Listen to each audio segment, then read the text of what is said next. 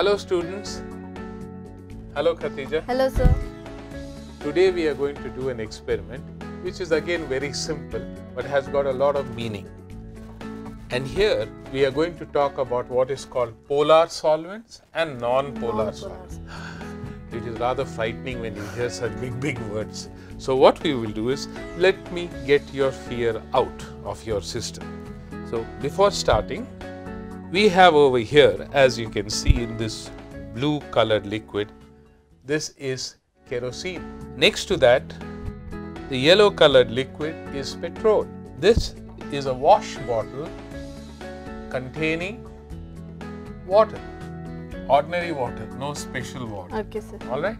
So don't think that because it's in a bottle, it's a special water. Right?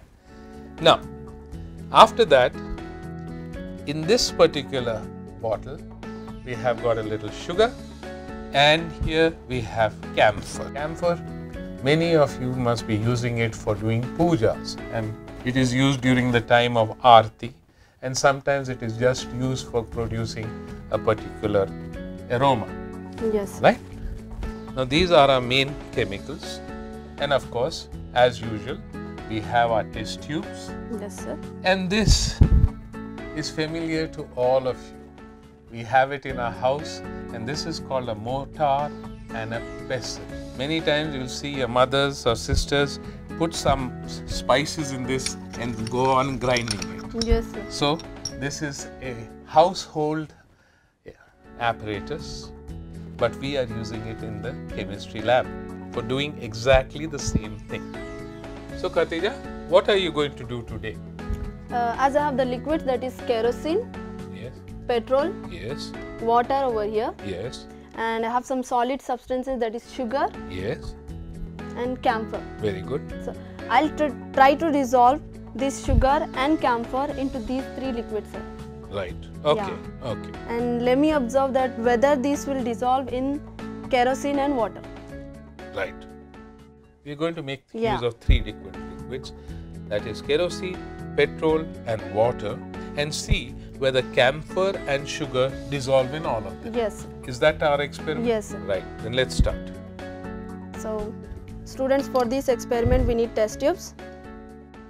First I'll take kerosene. Yes. Next is petrol.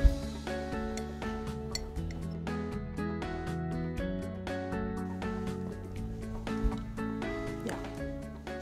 So you have taken some kerosene in one of the test Yes, sir. tubes. And Then? I'll take Water. water.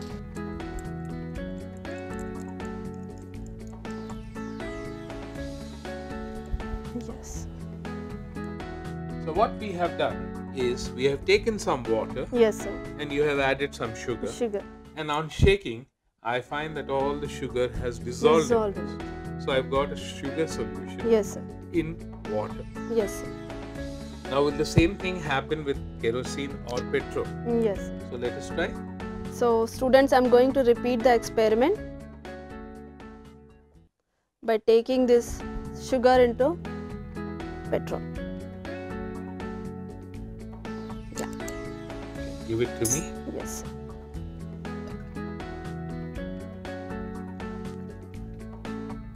Meanwhile, I'll take even camphor and I'll try to dissolve in water and kerosene. So students, you can see that even though I have taken some petrol and added sugar in that, the sugar does not dissolve even after a considerable amount of time. So what does that mean? Sugar is not soluble in petrol. Yes sir. If we repeat the same experiment, sugar and kerosene, we'll find the same results. Now, what does that tell us? Khatija, can you guess what it tells us? That both petrol and kerosene are same type of solvent, that it is not allowing the sugar to dissolve. Very correct.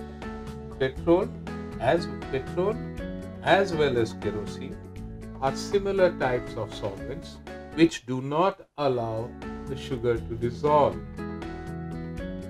So, now we come to one conclusion. Sugar is a polar substance. Yes, sir. Polar substance means material that will have positive charges as well as negative charges in the molecule. Kerosene and petrol are non-polar. Yes, So, sir. polar solvents will dissolve polar material. Yes, sir. Non-polar solvents will dissolve non-polar Non-polar. material. Now, to prove this point, now Khatija, Yes, sir. take some camphor, Yes, sir. grind it nicely, Okay, sir. and try to dissolve it in kerosene. Okay, Let sir. us see what happens. Just crush it up a little Of bit, course. like you do it in the kitchen every day.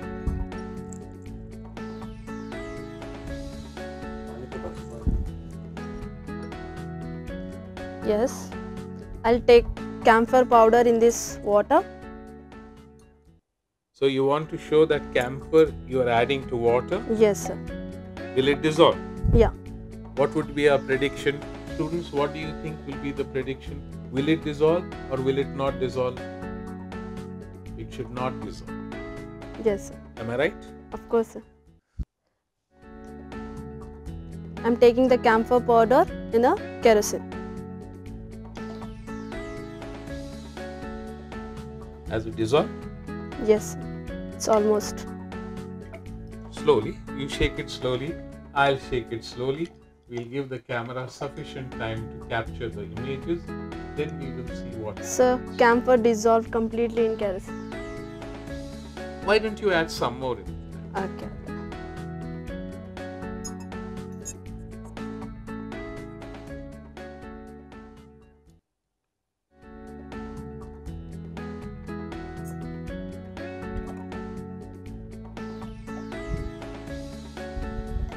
Yes.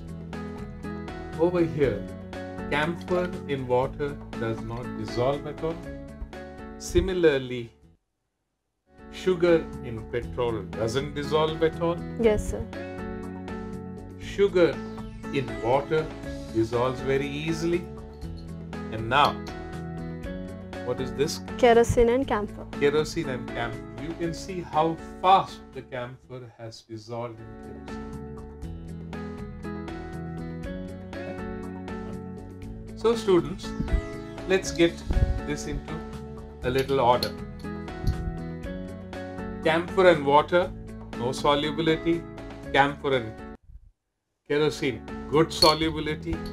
Sugar and petrol, no solubility. Sugar and water, good solubility. So we come to the conclusion. So polar substances are those molecules in which you have a positive and a negative charge. Non-polar do not have any charge. Kerosene and petrol are non-polar. That is why camphor dissolves.